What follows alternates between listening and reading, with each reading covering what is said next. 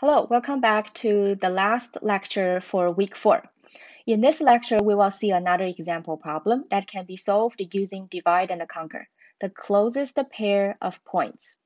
Different from maximum subarray problem, this problem is from computer geometry, so we are looking at graphs. This is a quite interesting application of divide and conquer. Let's dive right in.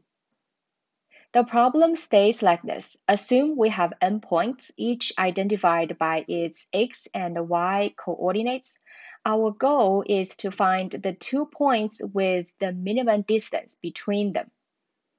For this example graph here, by visual inspection, we know these 2 points are the closest pair. Applications of this problem include a system for controlling air or sea traffic, for instance. They might need to identify the 2 closest vehicles in order to detect potential collisions. A special case input would be that 2 points are coincident, so they're on top of each other. They will be the closest pair since their distance is 0. Obviously, we can solve this problem in big O of n squared time by computing the distance between all pairs of points. You may think that this is pretty much the best we can do. How can we further reduce the complexity? In fact, a clever divide and conquer design can help us eliminate enough of the pairwise distance calculations that we can achieve a lower complexity. Let's try to come up with a divide and conquer solution. Recall that a divide and conquer algorithm works the most efficient if we can divide the original problem instance into 2 equal halves. So we want to figure out a way to divide the points in this graph into 2 equal halves. In order to do that, first let's clarify the representation of this problem a bit further. Each point P is represented using its xi and yi coordinates. We sort the points based on their x coordinate and y coordinate, which gives us 2 lists of all the points sorted. In this graph here, we label the points from left to right. It makes really easy to split the graph into a left and a right half between P6 and P7. Then we can recursively solve the problem on the left side and on the right side.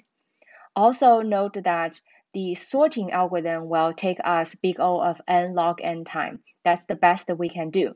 You will soon see why we say sorting is one of the most fundamental tasks in computing.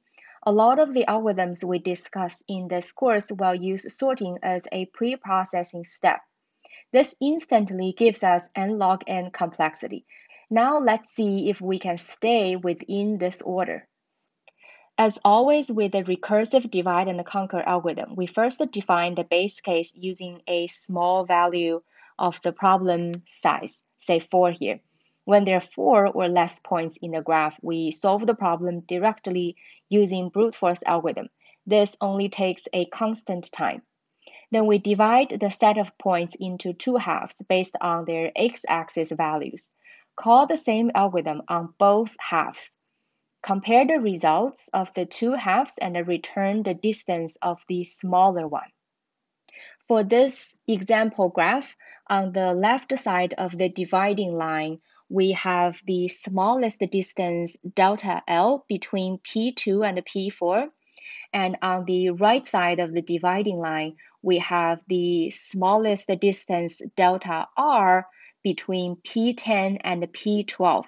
So delta will be the minimum between delta L and the delta R. So for this case, that'll be delta L, and we return delta. So are we done? Is this a complete and correct algorithm?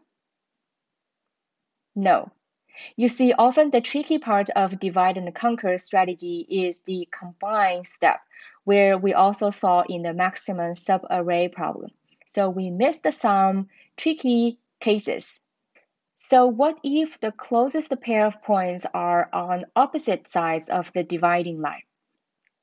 If we simply compute all the distances between points on the left and the points on the right, we are back with big O of n squared complexity. Do we really have to compute all the distances? It seems that some pairs can be dropped. Recall we used recursive application of the algorithm to the left and the right halves of the set and compute the minimum distance on the left side, delta L, and the minimum distance on the right side, delta R.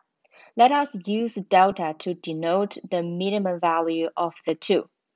Now we need to determine if there are 2 points, one on each side of the dividing line, that have a distance less than delta from each other.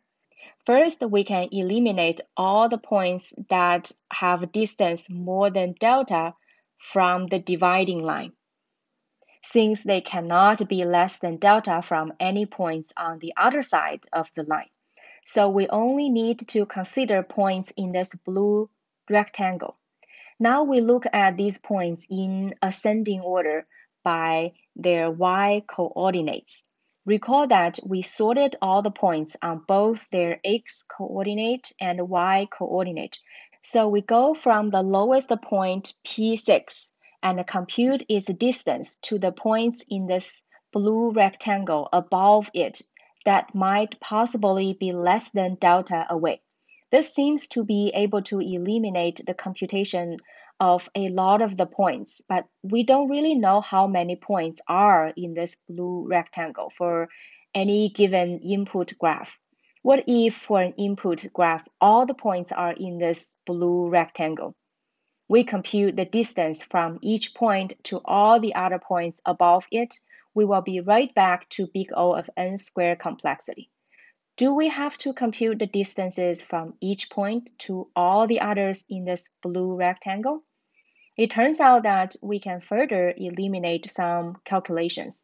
For the lowest point P6 in this blue rectangle, we can imagine a purple box 2 times delta wide and delta high, with P6 on its bottom edge. Any points that have a distance to P6 less than delta must be contained in this purple box. So we can check each point in this blue rectangle from the bottom to the top and compute the distance to all other points that are contained in each point's purple box. For instance, we check P6, see how many points are in its purple box, compute all the distances and see if any of them is less than delta. Then we continue with the P7 and so on. You may ask again, well, do we know how many points are in each of the purple boxes? What if all points are in the purple box? So we are still taking big O of n squared time. Actually, there is a limit of the number of points that can locate in each of the purple box. How many points are at most in each purple box? Recall delta is the minimum distance of any pairs of points that are on the same side of the dividing line. In another word, any pairs of points on the same side have a distance no less than delta. Now let's see how many points can we put inside this purple box. If we have a point here, we cannot have a point here because their distance would be less than delta. So we could have one point here and another point here. We can put another point here, or we could have a point here, a point here, here, and here that allow us to put 5 points in the box. Can we do more? Yes, in fact, the number of points that can locate in this purple box at most is 6.